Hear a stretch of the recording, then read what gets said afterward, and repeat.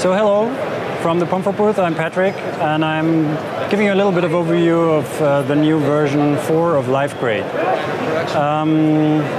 LiveGrade is a software that lets you manipulate the live image of a camera signal.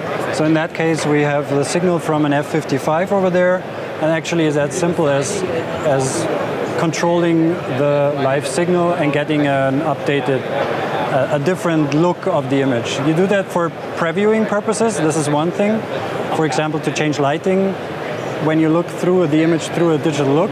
And the other thing is that you use this look to get it into dailies creation for editorial. So that would be the second purpose why you would want to prepare and change looks on a film set. We cleaned up the way we store look information and metadata.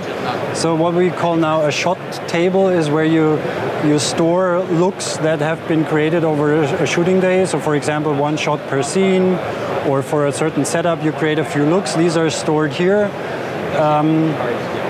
Let me switch. So you would try to match it with clip names, for example, so you get matching back for the editorial creation, then the dailies creation then later. And there is a new area for look presets, so that would be imported looks, like from pre-production or from a colorist from post earlier, that you use as a starting point for your grading. What is new is this tab bar, what we call it, like a slot, where the slots for each camera are.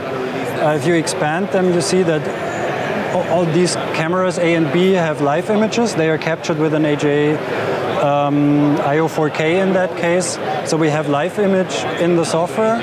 And that allows us also something new, that is scopes. So there is a new scope area here, and as soon as I change the grade here, I see the result of the grade immediately in that area where the scopes is. The one new thing that we added to LiveGrade 4 is camera metadata. So in that case, we have an Alexa Mini and a Sony F55, and I will change now the focus of the camera. And you see that the focus distance instantly changes in the user interface. So the idea is that you have, like here, a kind of a dashboard of all the camera metadata, which is especially interesting if you have multiple cameras, that you can easily check, are they all the same ISO, what frame rates are they set to. So this is an easy access to camera configuration without having to be on the talkie all the time. And then one last thing is, let's see, if you have all these clips stored over a shooting day, you can use them as references and output them to SDI. So this is now 2 SDI signals shown side by side in that monitor.